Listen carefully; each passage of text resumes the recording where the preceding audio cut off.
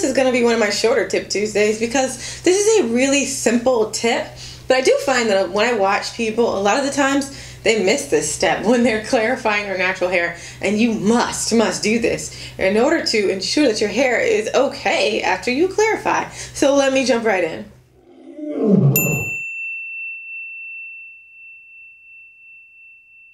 So if you like what you hear today, if you like what you see, make sure you subscribe before you go and hit the notification bell so you don't miss a video. So, clarifying your natural hair is a wonderful thing. It's probably something you should do at least once a month, at least once a season. You need to clarify your scalp and your hair. You get all the buildup off. I guarantee there's buildup no matter what product you use. There's some buildup. Even if you use shampoo regularly, you need to clarify occasionally. What do clarifiers do? They strip your hair of life. That's what they're supposed to do. That's what you want them to do. You want them to get rid of anything and everything on your hair. And the process of doing that, it does raise your cuticle, it does roughen up the cuticle, and it does kind of mess with the pH balance in your hair. That's how it gets rid of all the particles. And if you live in a hard water place, you want a chelating clarifying shampoo. That's the best way to get rid of everything on your hair and your scalp. You have to get rid of the things on your scalp to prevent scalp issues, to prevent buildup, to just prevent a lot of things. So after you clarify, if you skip straight to the deep conditioning step or to the conditioning step in general, you haven't done it right. Your hair may still not come out moisturized after you apply your conditioner, after you apply your deep conditioner. You've skipped a step. I've seen it a lot of times. People say this deep conditioner normally works really well, but this time it didn't work for them, and so they blame the clarifying shampoo. And that's not it. Clarifying shampoos are clarifying shampoos. In my opinion, it doesn't matter which one you use. Go get one for $1. Don't waste your money buying an expensive clarifying shampoo. Instead, follow your clarifying shampoo up with a moisturizing or hydrating shampoo.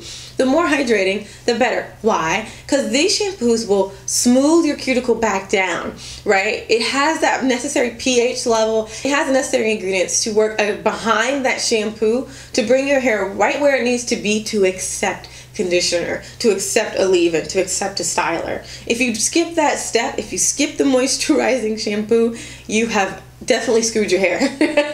There's no doubt about it. Your hair will not be the same. You need to have some kind of moisturizing or hydrating cleanser. It can be a co-wash as long as it has cleansers in it, right? It can't just be a regular conditioner. That's not going to work. The pH is not in the same range as shampoos, as cleansers. They have to be in a certain range in order to do what they do. So the best thing to follow a clarifying shampoo up with is a moisturizing shampoo. Then do what you do when you're washed it, whatever that is. But if you skip that moisturizing step, you've definitely clarified incorrectly. So in the comments box below, let me know your experience with this, and definitely let me know your favorite cleansers. I always love to know. And until next time, check me out on Instagram, and thanks for watching, guys. Bye.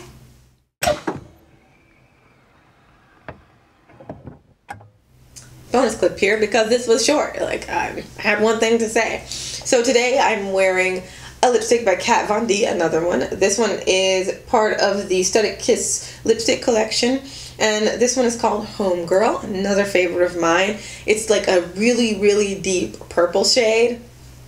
So good. Maybe like an eggplant. So good. I love the shade. Is it the best formula? Absolutely not. It doesn't really smooth on as well as, you know, my Pat McGrath lipsticks. You have to layer quite a bit to get the color payoff in the parts of my lips that are pigmented already. That's what I have to do. So I usually wear a liner under the lipstick, but the shade is just killer. It's to die for, and it feels good on the lips. It doesn't feel really drying into lipstick, you know. But all in all, I've had this lipstick for at least a couple years now, and I love it. Absolutely adore it. Again, it's from Kat Von D, and it's part of the Studded Kisses line, and it's called Homegirl. Love the packaging as well. So I hope you guys enjoyed this little bonus, and I hope you're having a great autumn. We are having perfect weather here in Florida right now, North and Central Florida. South Florida is still in hot weather hell. So until next time, thanks for watching, guys.